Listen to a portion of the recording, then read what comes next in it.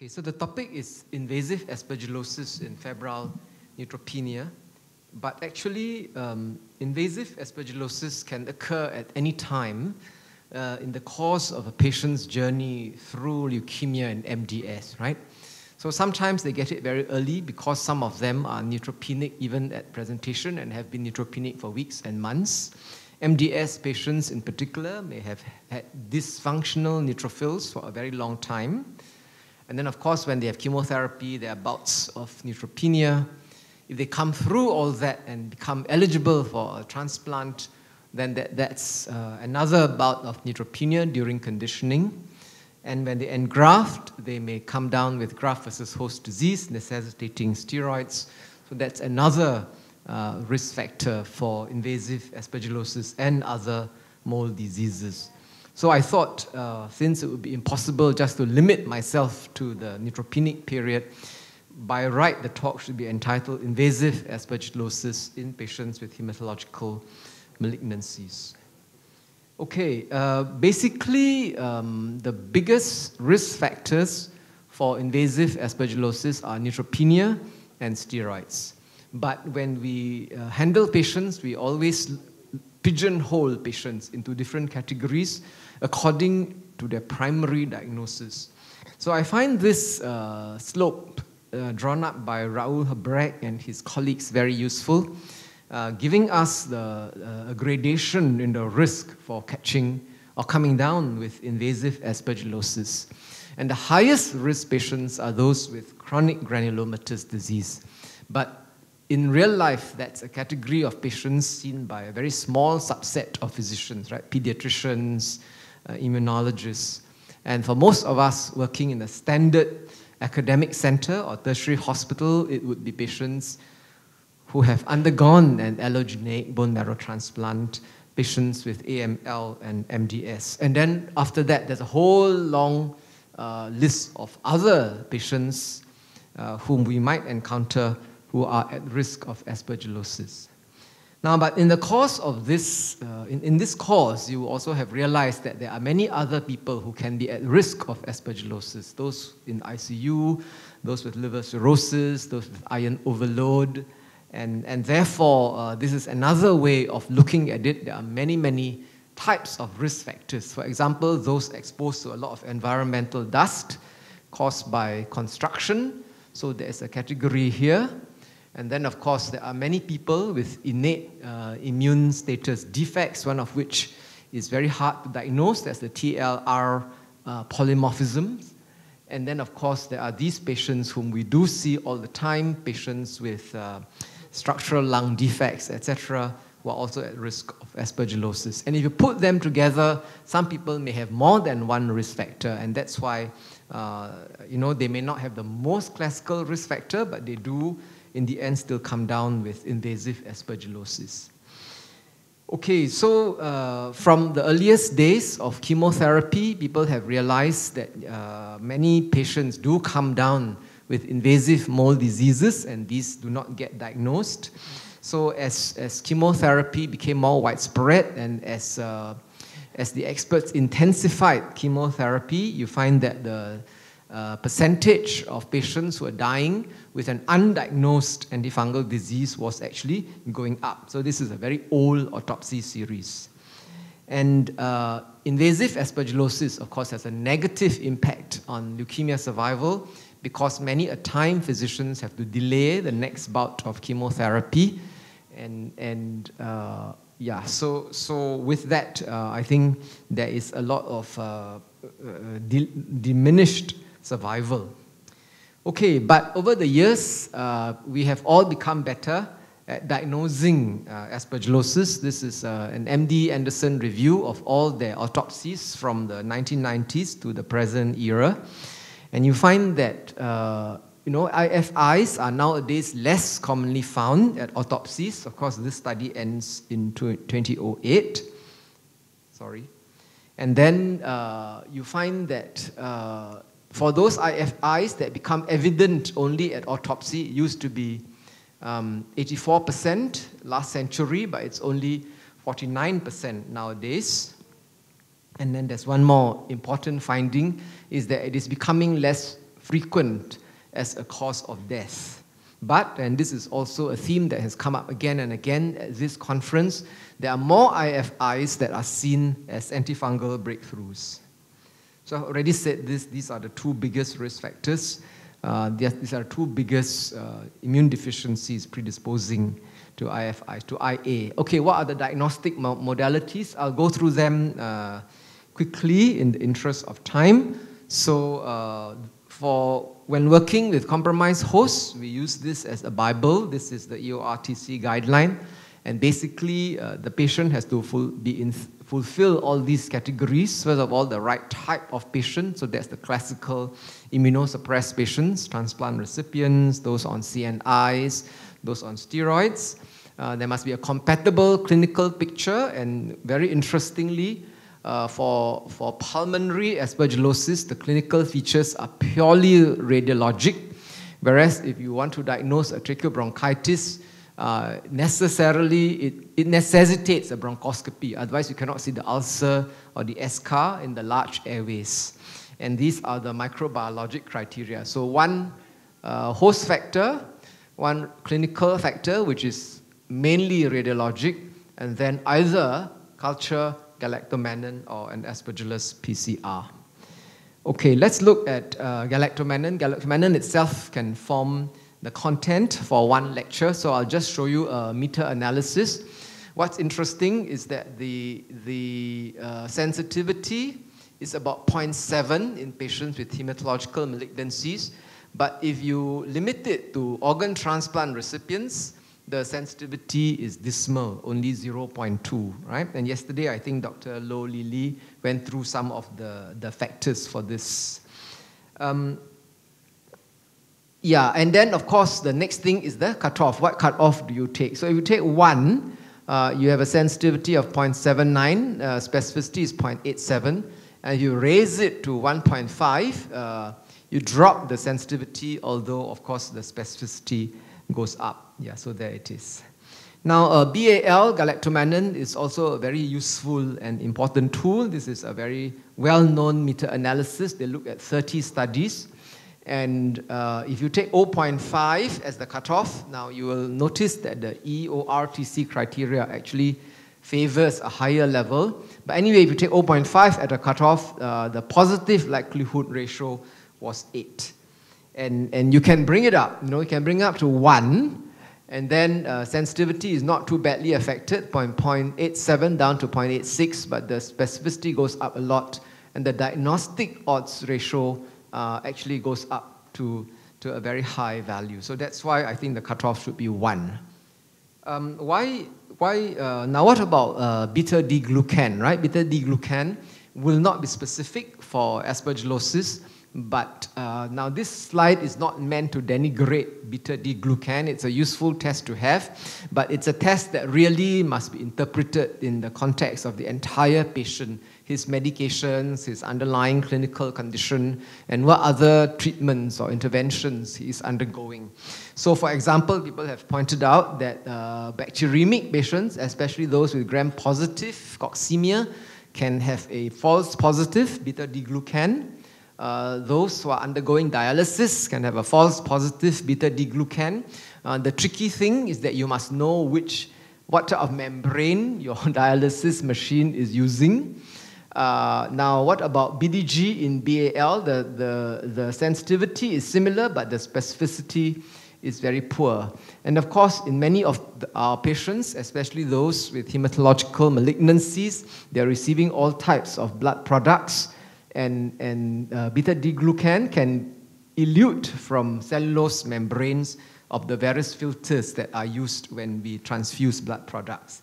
And therefore, if you go back to this slide, you will realize that BDG is not part of the microbiological bucket of the EORTC criteria. Now, Aspergillus PCR, and again, several speakers at this meeting have already alluded to this. And these come from very early thoughts from a fungal expert, Stephen Breton from France.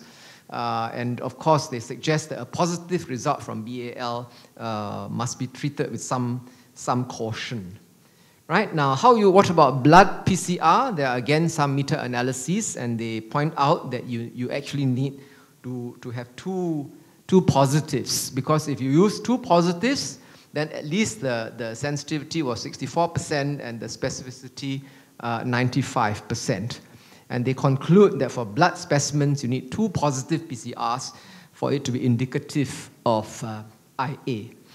This is a Cochrane meta-analysis. So if you want to look at if you want to talk to colleagues, then if a single positive test is used to define disease, out of 100 people in the setting where disease prevalence is 13%, 3 would be missed, right? That's a sensitivity of 80.5. But on the other hand, if you only take one positive PCR, 19 of them would be unnecessarily treated or subjected to further testing. Now, if you take two positives, things look really better. Unfortunately, you'll miss 6, but at least only 3 would be unnecessarily treated or sent for further tests. So there is no standalone test. Everything must be interpreted in the context and perhaps with other tests. So in this paper, they have access to both galactomannan and PCR. So if you use either test alone, just the PCR from whole blood or a galactomannan, these are the sensitivities, right? Very disappointing results. But if you if you combine, or if you have this N/or, then you find that the sensitivity is much better, about 2/3. And why does that happen? Because it's not very well known, and we don't have the time to go through that. But basically, we don't really understand the kinetics of fungal growth in the lungs, and we don't understand the kinetics of galactomannan and DNA release by the fungi. And so the belief is that combination testing gives us the best opportunity to detect biomarkers that may be differentially released at different times of infection. Because when you handle the patient in front of you, you don't know at which stage of infection the fungus is in that body. Now, radiology is very, very important, and everybody knows about the halo sign. So basically, that's a dense nodule with a penumbra around it. That's the ground glass change. And when we say around, we must understand that the lung is a 3D structure, so not just to the left and right, as in this case, but you have to scroll up and down, and you find that the ground glass can be above or below that dense nodule, and that's also around, right? Now, these nodules in invasive pulmonary aspergillosis, they change in size with time. So this is an early study, and what they found was that from day 0 to day 7, day 0 is the first day that the nodule was detected on CT, there's actually a decrease in size, and it's only after that that it begins to decrease in size. And in fact, this paper finds that increase in size augurs well for the patient. It implies some immune recovery, so there is some fight going on in the lungs or in the alveoli. So this is a standard, this is the way it tends to look. So that's the nodule with the ground glass change around it. And then about 7 or 8 days later, you find that the area of consolidation has increased in size. And it's only on day 20 that there's this shrinkage, and it's many weeks or months later before the CT gets back to normal. So when they plotted the size, this is actually a very big study, 80 plus patients. So when they plotted the size, they found that the size actually went up in the first week or first 10 days before it goes down. Right, so these are just some of the CT features that they describe. Now, some groups have suggested that if you do a CTPA type of scan, you can improve the sensitivity. And basically, they are making use of the fact that in patients with hematological malignancies, invasive aspergillosis is an angioinvasive disease. It goes into the very small arterioles, and in so doing, it causes an infarct, right? So they are looking for this vascular occlusion, or the vessel cut off sign. So these are just some examples. As you can see, that's the vessel going up and here the vessel is cut off. So this indeed was a case of invasive aspergillosis. This is another one, that's the nodule, and that's the vessel not seen anymore once the nodule starts, right? This is a false positive. This patient had staph bacteremia with septic pulmonary emboli, so I think the mechanism is the same. It's just occlusion of small blood vessels, and that's why there's a vessel cut-off sign, even in an MSSA bacteremia. And this is a true negative. So this is where you can see the vessel coursing through the consolidation, and in this case, this happened to be a Pseudomonas pneumonia. But I think CTPA is not very popular with many hematologists or ID physicians because the addition of contrast puts the patient at risk of contrast nephrotoxicity. And we know that the patient is already at increased risk of nephrotoxicity. There might be a need to use an aminoglycoside or amphotericin. Some people are on cyclosporin or tacrolimus. So there are many reasons why we want to avoid additive nephrotoxicity in such patients. Okay, treatment approaches, and note the use of this word approach. There's no one, it's not just treatment, it's how we can take this whole problem of preventing and managing aspergillosis in the setting of febrile neutropenia. So we can start with prophylaxis. Prophylaxis means you want to prevent a disease. So disease must not be there. And then there's something called empirical therapy. So this came about, like I said, because the early autopsy studies showed that many chemotherapy patients were dying with an undiagnosed invasive fungal infection, and the ability to diagnose fungal infections in the 60s and 70s was very poor, so people decided that at some point they had to give an antifungal drug quickly and early. But with the advent of fungal diagnostics, the concept of preemptive or diagnostic-driven therapy has gained currency, meaning that if you can use a certain marker, you don't need to give antifungals empirically to a febrile patient. And finally, of course, there's targeted therapy that's given only after you have proven the diagnosis, or at least after microbiological results. So prophylaxis, according to EORTC, ECMM guidelines, A1 recommendations exist only for people with hematological malignancies at high risk of invasive aspergillosis. So that's a very small group, AML, MDS patients, and they recommend posaconazole.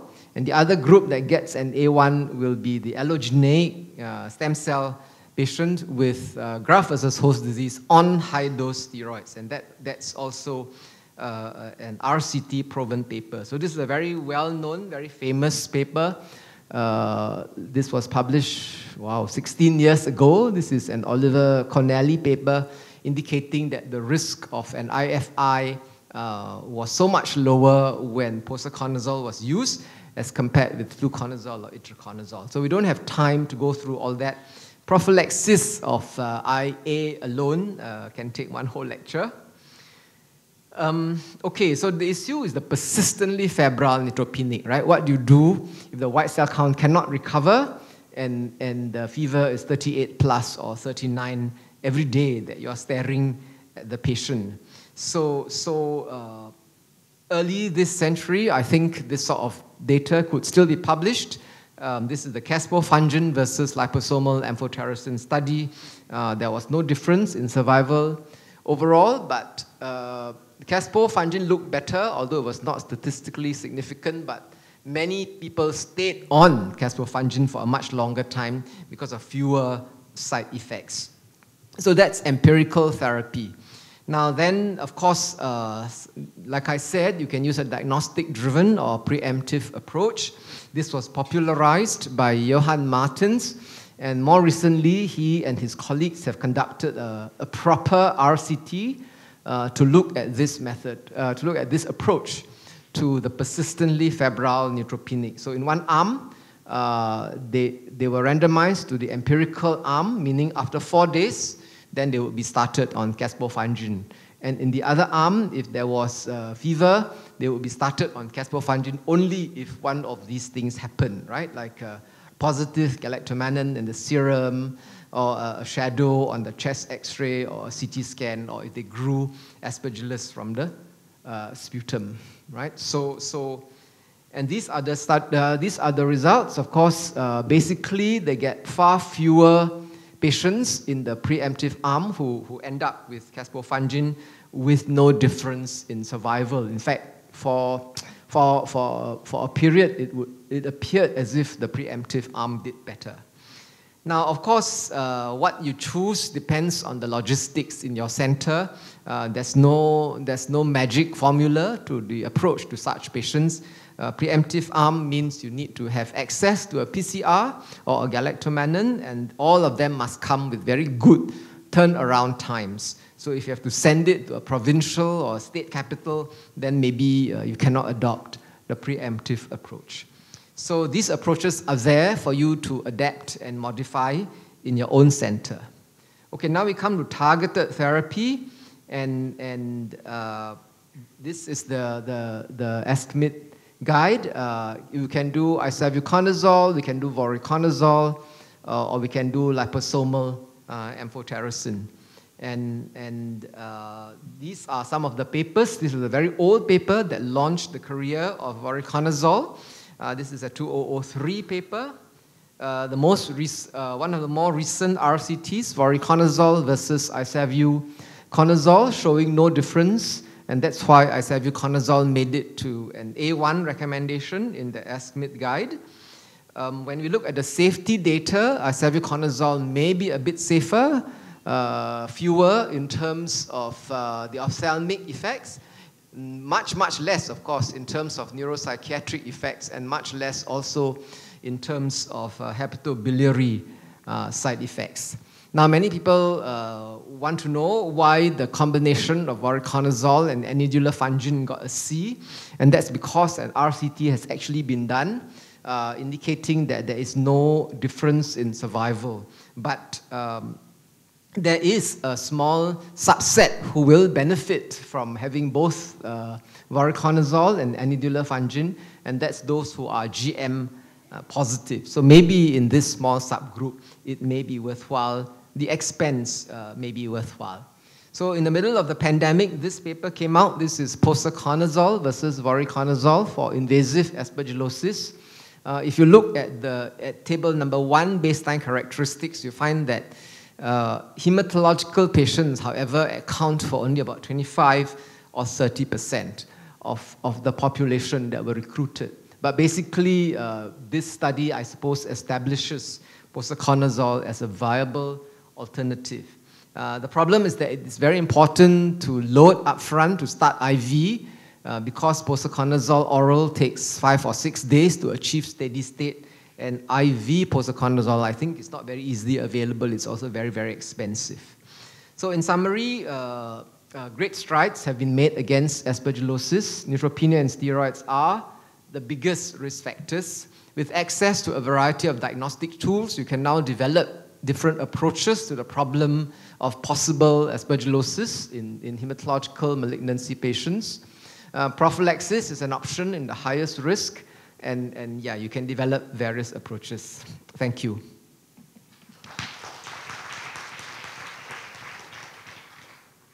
Okay, the next speaker.